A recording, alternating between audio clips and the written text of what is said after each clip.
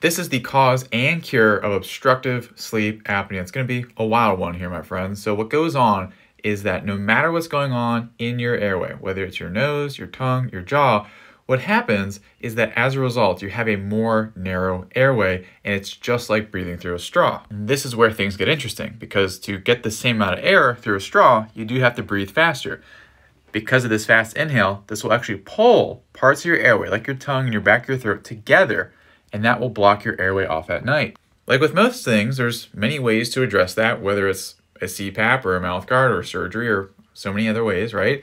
But you could also just correct the breathing pattern so that all those anatomical problems don't cause an issue with your breathing at night. And yes, if you do these exercises, slow breathing exercises during the day, it will reset your breathing at night, so then it's nice and steady, keeps your airway open. Follow for more sleep apnea insights, and then get the free guide at apneareset.com.